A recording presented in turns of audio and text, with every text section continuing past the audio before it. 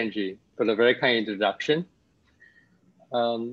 So as Angie has said, my work primarily is in forensic psychiatry, but large part of my work also involves running outpatient clinics. And even in the inpatient work that I do, we have to treat individuals with major mental health conditions, major mental disorders, and one of which is depression, which is very commonly seen. So I hope in today's talk, I can introduce to the audience the key symptoms of depression, how to recognize it, perhaps within ourselves, within the people around us, and what can we do to treat those who have depression. So first of all, I would like to walk us through what is normal. When we say we have a normal mental state, basically we are thinking about a few domains such as perception, how we see the world. The next is about thinking, how we think, our thinking process. Thirdly, it is about our emotional control. And finally, self-control in terms of the impulses, how we manage these impulses. So day to day, most of us are coping very well, I hope. And these are usually what keeps us going, how we see the world, what we think, how we feel, and how we manage ourselves. Okay, so sometimes you may say that everything is relative, that because like in the example of this cartoon, I'm very, very happy. But when I want to be very, very, very happy, that's when I got very miserable. But things like that, it probably illustrates that sometimes the way we view ourselves and we view our interactions with the world and the people around us do, to a large part, influence our mood and our interactions with them. So when things become an illness, particularly in mental health, it's generally when there are three key features. One is you see a set of symptoms. The symptoms are something that you may report when you're really feeling unwell. In the case of depression, I'll go through that in a short while. Okay, so there's usually more than one symptom to qualify as an illness, a cluster of them. And when you have the symptoms, you also have distress. So you feel very unwell, you feel very uneasy, and that's when you feel that something needs to be done. Okay, and finally, you also notice that as a result of the above two, you have a limited capacity to carry out your day-to-day life. So sometimes it regards to your studies, other times it's about your work, and many times it's about social relationships with the people around you. So how common is depression? From this table, you can see that it is not uncommon. In major depressive disorder, there is around, if you compare between two intervals in 2010, when it was about 5.8% lifetime prevalence. That means in a lifetime prevalence, that means in a population over the lifetime of the individuals there, about 6% can expect to have a depressive episode. Okay, so we did a measure again 6 years later, 2016, it was about 6.3%. So this is perhaps 1 in 25. So it is common. It's important to recognize depression when it happens and how to manage it. So when we talk about symptoms, the key feature that we can identify is we feel down. We feel our mood is low. And it's not just a normal mood, low mood, which will go away after a while. Okay? Depression's low mood is when it persists most of the day. So it is a struggle. And it went on continuously almost every day for a period of more than 2 weeks. Nothing can bring it up, no matter what happens around the individual, no matter what happens in the course of the day. Okay, so this is when something needs to be done, because it's more than just a normal feeling, a normal emotion. It's more to do with what happens inside the body already that will suggest that you will need something such as medications or other therapies to make it better. Next is about motivation and interest. People who are down with depression would be very unmotivated. Sometimes it's even the tasks such as getting out of the bed in the early part of the day, getting down to work. They just can't get their engine going, just can't get started in things. They have lots of interest. And this is quite punishing. Imagine there's a hobby that you would turn to every time at the end of the day, after a busy week, to recharge, to feel good, to feel connected. But you no longer, when you have depression, to have any interest in this. And as a result, you participate less in that. And even when you are going through such activities, you feel there's a loss of enjoyment. So that's the reason why people who are depressed often, had they been playing sports like basketball and run, they find that they run less and less. And they like to go out and watch a movie with others. You find that they don't participate anymore in this kind of social gatherings and activities. They don't like music anymore when they used to love it. And it makes the day bleak most of the day. It makes the day much harder to go by.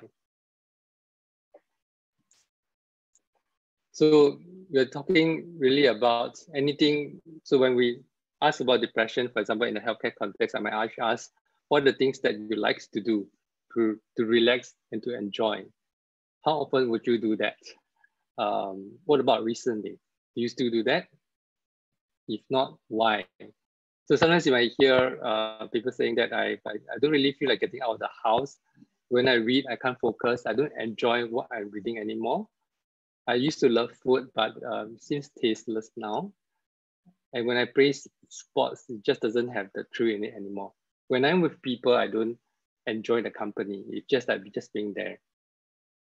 So it is really, really unnerving to most and frustrating to many people too. What about sleep? For those who have depression, usually they would, as you would expect, would have a lot of problems sleeping.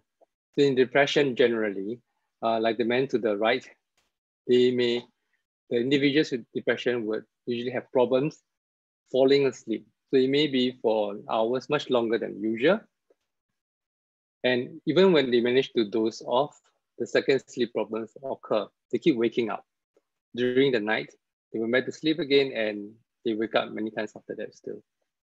But one of the probably the most recognized feature of sleep problems in depression is what we call early morning awakening, in which individuals will usually wake about 2 to 3 hours than the usual time. And despite all attempts, they can't fall asleep after that. So this is to say that if someone is in normal times will wake up on their own about 7-ish, when they're really depressed, they find they wake up about 4 or 5, even though they still feel very tired and nothing can make them go back to bed again. Next is about, this is another class of symptoms, how individuals view the world. So the outlook an individual has is colored. It's almost like looking through dark colored lens where they feel about themselves, a lot of guilt, may have been about what they've done recently. It may be justified or unjustified. Even if it's slightly justified, it's usually excessive guilt about what they do. They usually feel worthless about themselves, their abilities. They doubt what they can do, what they're capable of. They doubt their role in the family, in what they do. And finally, they feel about the future, a sense of hopelessness, that no matter what they do, nothing will change things for the better. So in depression, the outlook is generally, so in a nutshell, it's about ourselves, feeling guilty and worthless, about the future, feeling hopeless, and sometimes about the world around them, where they feel are unsympathetic, unforgiving, and harsh. Okay, and also the lack of energy. So we call it lethargy. Individuals would probably have to rely a lot more, in this case, like coffee and tea to get them throughout the day. Sometimes they find that they have to lie down most of the time. They find themselves nodding off, taking naps in the day. They usually feel it's related to motivation, a bit hard to get going. So there's no energy to do anything at all. No energy to go out for a run and to go out with friends, and they rather rest at home. So you find them probably lying around most of the time. And this is why sometimes the people around them thought that, hey, this person is very lazy, just doesn't want to get things done. Or do they just snap out of it and just join us? It's sometimes not that easy for people who are depressed. Next is focus. This is, I realize this is around the period of PSLE and major exams in schools. So it's a big problem, particularly in the moment-to-moment concentration. It can affect driving, for example. It can affect when people are studying, ability to take in information and remembering it. People tend to be forgetful. So some individuals who are severely depressed will leave the light on when they are supposed to turn it off, leave the gas on, forget to lock their doors, often misplaces their things in the house. They don't know where they place it. So yeah, from day-to-day life to misplacing things, it can happen a lot. So again, in order to qualify as a symptom of depression, the loss of focus has to be generally most of the day, almost every day, for continuous period, okay? Which differentiates it just normal forgetfulness that all of us are prone to. Next is appetite, okay? Individual will feel that, who are very depressed will feel that they have no appetite to eat. No, they don't feel like eating anything at all, even though they have no food for a long time. And that leads, in severe cases, to severe weight loss. In some individuals, however, there's a paradoxical eating a lot and sleeping a lot, which we call like atypical depression. But generally, the hallmark is persistent low mood with problems in appetite. This is with regards to how we think. So there is a kind of a medical term called psychomotor. Psycho is brain and motor is like motor movements, retardation, slowed down, or agitation. Okay, the way we think is slowed down. In severe cases, I've seen individuals who talk really slowly from their normal. That's because the brain itself is slowed down a lot. So like literally finding thoughts could be due to lack of concentration. The general speed of thinking is slowed down. They talk slower. They move very slowly. They turn out to be very indecisive. So it takes a long time to make decisions. What should have been an easy task for them when they're well. And they feel a sense of loss of life meaning and purpose. And which is why in depression, in severe cases, individuals could feel life is meaningless, or in worst case, feel suicidal or entertain suicidal thoughts. Okay, for such cases, in these extremes, it is best to encourage them to seek help. Sometimes accompanying them to a mental health service provider will be the most useful, because when you're depressed, you're thinking about whether things will change for the better is going to be affected. They're not going to be very convinced that anything they do will help. So the people around them should actually encourage them to seek help and treatment early.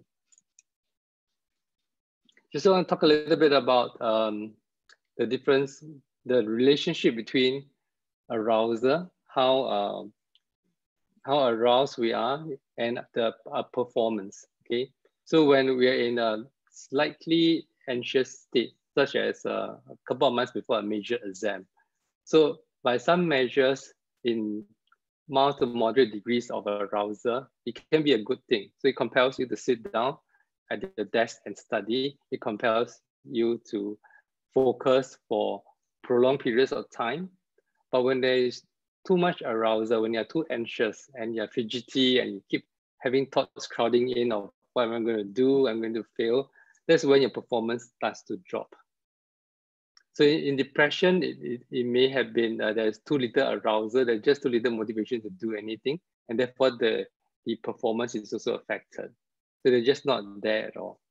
So when we are functioning well, it's usually at the kind of optimal range, not too much and not too low. So I think by most things, generally it's good in moderate measures, but not in the extremes. Okay, so you can imagine it can affect you arousal when you're trying to take an exam, and in the second to second task that you have to focus on, like typing, if you're affected in your thinking, it can cause a lot of mistakes. And when there's a strong pressure to perform, it can be very anxiety provoking. Too much of it is never a good thing. So what's the relationship between mental and physical health? We talk of the brain like sometimes it's a kind of independent organ or function, but you appreciate that sometimes in mental health, physical health is very, very important too. So our physical health affects our mental health and vice versa. So if somebody who is depressed, for example, you find that sometimes the management of the chronic illnesses like diabetes, high blood pressure, or high cholesterol gets affected as well. Sometimes the prognosis for health conditions like ischemic heart disease is worse because the individual also has depression. So we don't really know what the direct link. It may be that people who are depressed may sometimes forget to take their medication, may not be motivated to adopt the right lifestyle factors. But generally, we see that if depression is not managed well, physical health also suffer. The other way is true as well. In certain physical health conditions, there's a higher risk or chance of having mood disorder. Generally, these are those that are chronic illnesses with pain as a feature. For example, rheumatoid arthritis, when the joints are really bad and often a lot of pain, sometimes depression is quite a common comorbidity. So you have to look out for that and treat it if it happens. So I'm going to go a little bit about the causes of depression because it helps us to understand why certain treatments are very important and which areas they're targeting. So in depression, we usually talk about the biological factors, psychological factors, and social factors that contribute to the depression. Okay, let me just run through the next few slides. Okay, so there are social factors, obviously. Talking about the biopsychosocial approach, life events are things that happen in all our lives that causes us to kind of have either a soft reset or hard reset of the way we operate, the way we live our lives, the way we think, and the way we interact with our world. So think of maybe the obvious things like the death of a close family member, divorce, and having onset of a major physical illness that has a lot of impact on who you are and your lifespan. But it can also happen, life events can also happen in happy circumstances, surprisingly, like even marriage, moving to a bigger house, perhaps, moving houses, moving schools. So as long, no matter whether it's happy or sad in this origin, this event sometimes does predispose and make it more likely if they are not managed well. Okay. They can actually lead to be the precipitant for onset of depression. So there's also a biochemical basis of depression in that the reason we give medication is that the neurons, which are the kind of the wiring in the brain, they are the way of transmitting information. They uses what we call neurotransmitters is dysfunctional. It's not operating as they should. Okay, that's because sometimes there are problems in the neurotransmitters. Okay, how they are broken down. Some of them may be how they are generated, and that's why the antidepressants are meant to address this, to change the chemicals in the brain. Which is why sometimes I tell my patients that even though some people have a lot of difficulty accepting that they are depressed and that they're mentally unwell. So the meaning explanations that sometimes you just need medication to make sure that the brain functioning is okay, so that you have improved energy, sleep, concentration, and that, so that you can deal better with your social difficulties at hand. Sometimes even if you do the right things through counseling, it may not be sufficient in itself and you still require medication. So there are major classes of antidepressant drugs. The older kinds are listed above, monoamine oxidase inhibitors. We don't usually use that much anymore, except in a very small subset of population, because it can cause a lot of adverse side effects, and there are some dietary restrictions. So some of the names, most of the names I think most people wouldn't be very familiar with anymore. The class of drug that come after that, the tricyclics, used to be used fairly commonly. Some of you might hear about amitriptyline, for example, clomipramine. They generally have much, I guess, compared to the monoamine oxidase inhibitors, they don't really have much of dietary, they don't have dietary restrictions, but it can cause quite serious side effects nonetheless. And particularly in overdoses, it can be a very bad thing. Okay. So that's why there's ongoing progress, and what really perhaps get a lot of progress was made when Prozac was one of the drug in this class that was discovered, and it was widely adopted after that. It belongs to a class of drugs called selective serotonin reuptake inhibitors. And since then, we've seen many cousins that come about. Escitalopram is something that we commonly use now, especially in the elderly, because there's few side effects if they happen to be taking other medication as well. Fluvoxamine is another SSRI, which is very commonly used for depression and for conditions such as obsessive compulsive disorder. So their side effects are generally, is safer in overdose, okay, not generally, compared to tricyclic antidepressants. And side effects are generally quite mild.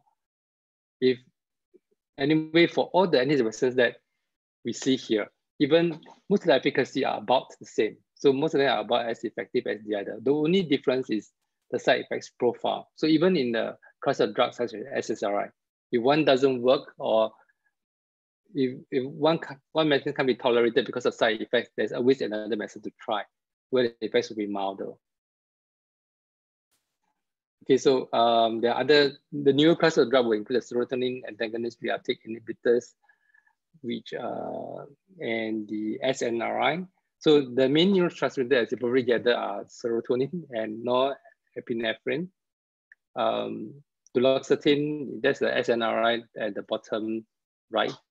We use quite often, and likewise venlafaxine. Again, there are some side effects profile which are unique to these drugs. And it's best to actually discuss with your doctor prior to starting, and should you experience any side effects during the administration of the drugs.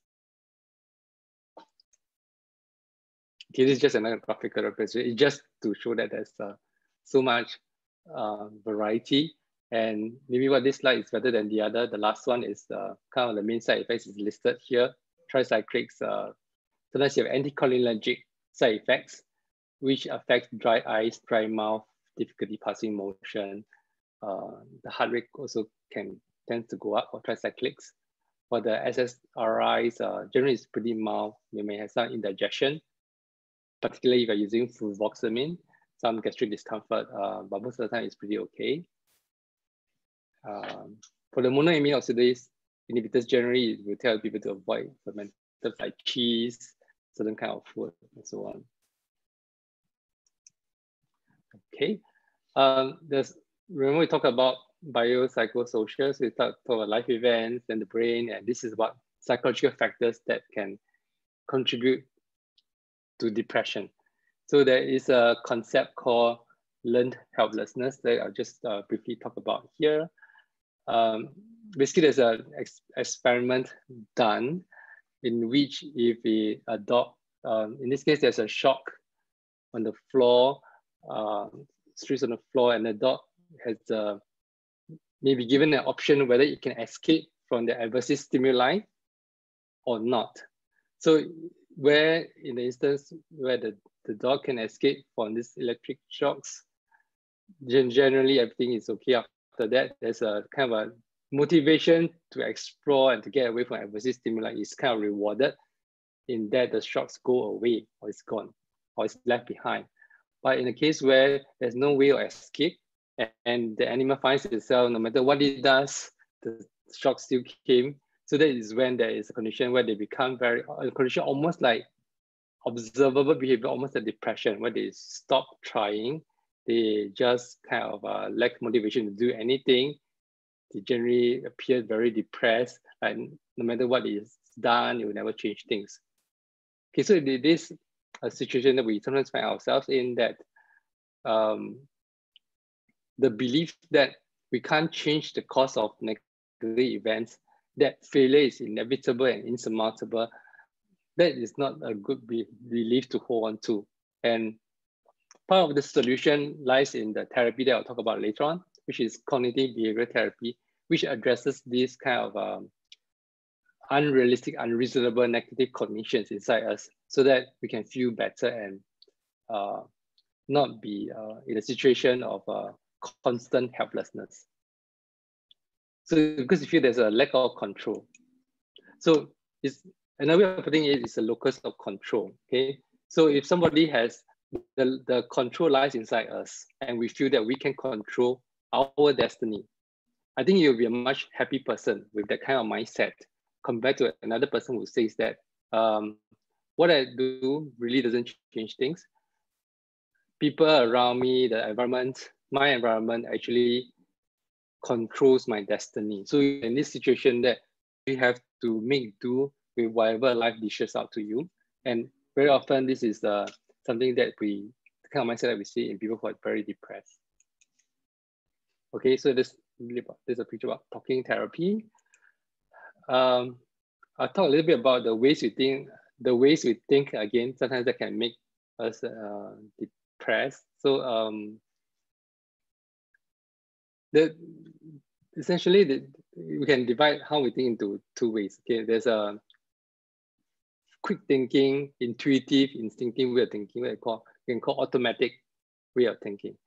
And there's a kind of sometimes you need a kind of a rational, deliberate, and there's kind of a self-conscious reflection that we can call a kind of reflective system of thinking, kind of like thinking fast and slow. Okay, so if you see a picture like that, so that kind of engenders certain kind of emotions immediately, and some kind of thoughts come into us. Likewise, if you're in that kind of situation, you would feel in a certain way too.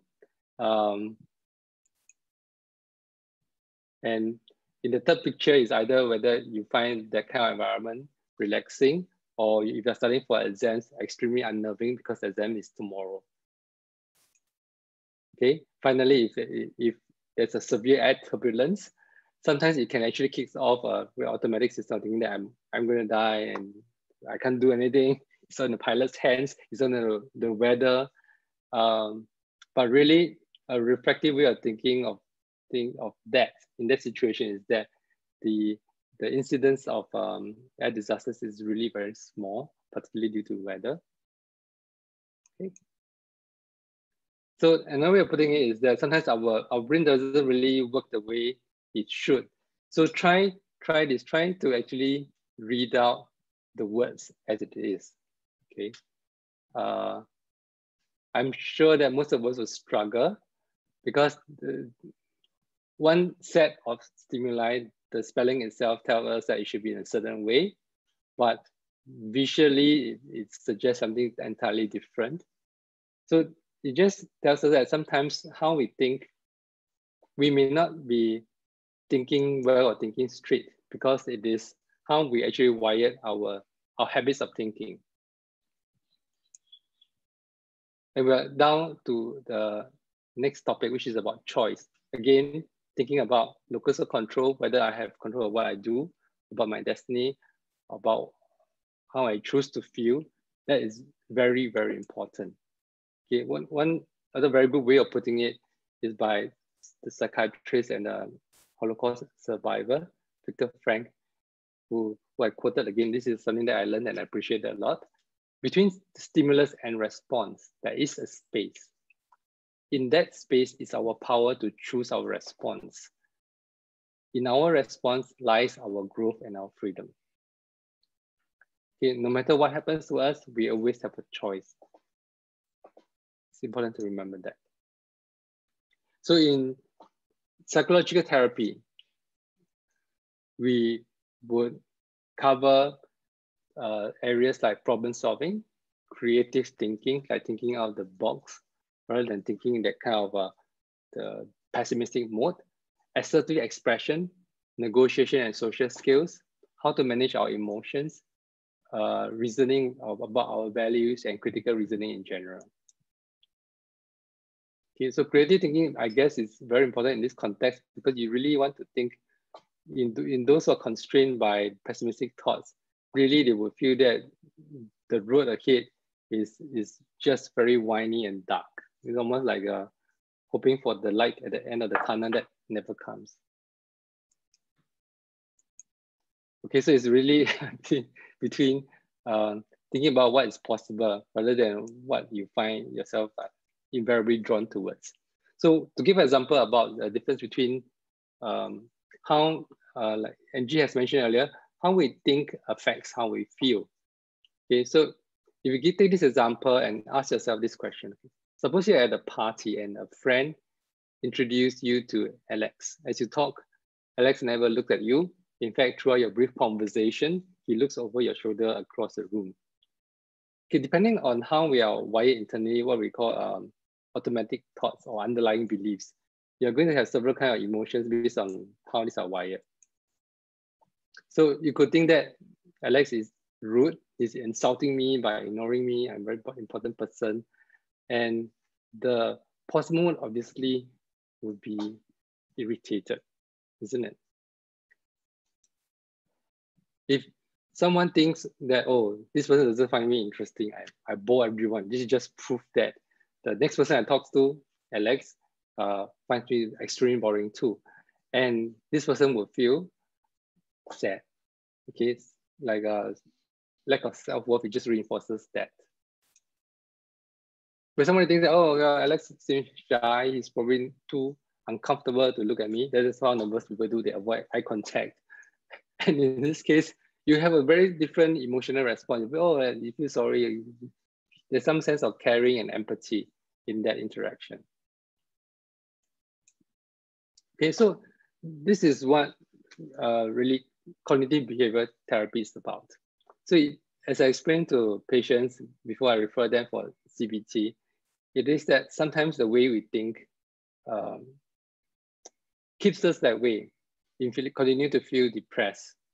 So CBT, what it tries to do is to look at some of these cognitive distortions, that the same kind of situation can evoke different emotions. And in the individual who is depressed, you always evoke the same kind of reaction, that of the depressed one. So you see that there are certain kinds of distortions that names to that. Personalization, for example, this is my fault, this thing is about me making mistakes. Selective extraction is about drawing conclusions on the basis of one particular feature of a situation. Okay, if a project comes out to be very good, but you found that, oh, actually there's a few typo errors, and that just means that you're so careless and useless because of the typos, and you feel really bad about that. This is just kind of picking the small thing and then saying that, oh, I feel depressed as a result. Sometimes people have what they call minimization. They downplay certain things and they kind of maximize something that they choose to focus their attention on. Some people overgeneralize, make sweeping conclusions. Sometimes people make a mountain out of a molehill, so to speak, and so on. So in CBT, it is firstly about being aware of these negative patterns of thinking, starting to identify them in the context of the situation and how I feel, and understanding why it can lead to feeling like that, and constantly challenging your negative automatic thoughts. Sometimes these thoughts are unrealistic. Most of the time they're unrealistic. Being overly harsh than they should on ourselves, and it causes us to think that way. So I always tell them that CBT is really about making you feel, how do I put it? Okay, it is about avoiding feeling sad because you tend to sitting in extreme circumstances and making life more realistic because you see the world in a more realistic manner, and you realize that this is actually probably an extreme reaction to feel sad when in most people it doesn't evoke that kind of emotions. So there is a kind of a I thought it's a really good book, kind of self-help CBT. As you read through it, there's exercises. It brings you through being aware of your mood. The exercises that link the situation to the thoughts inside you and try to identify the negative thoughts and negative patterns of thinking and to change it. There's also a couple of chapters of relaxation exercises and so on. It's nice in second edition. When I was learning about CBT, this is one of the books that I bought, which I think was really useful even as a kind of trying to teach others about CBT, to read on ourselves and learn new things about ourselves. Okay, just so related to that is a mindfulness-based cognitive therapy. It kind of combines the cognitive behavioral techniques with mindfulness strategies. So in order to help individuals better understand and manage their thoughts and emotions to achieve relief from feelings of distress. So CBT teaches us to kind of, first of all, I think it's kind of inherent in CBT as well, that you have to be aware of your emotions. Okay, for some people, they struggle with CBT because it's kind of hard to describe how they feel, but some are really articulate and able to say that I feel this, I feel that. They feel something and they're able to articulate it out. And then we try to link it to the situation. So what causes you to feel depressed or angry in a situation? So then they have to analyze or this aspect of the interaction causes them to be depressed or angry. What kind of thoughts are evoked? So as they list the situations, then they start to realize a pattern. There's a pattern in how they think that leads invariably to certain emotions. Okay, so they are able to understand and identify the negative automatic thoughts and the underlying belief, negative underlying beliefs, and try to change it. So sometimes we try to challenge the individual's emotions and thinking, saying that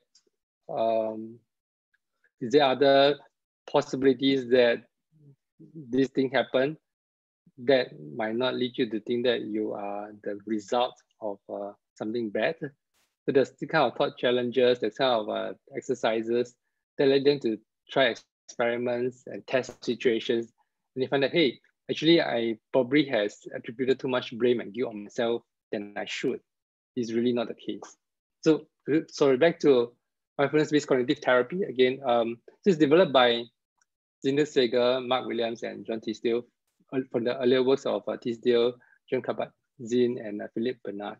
So I realized that they actually published something specific to depression and mindfulness-based cognitive therapy for depression currently in the second edition by the same authors. Okay.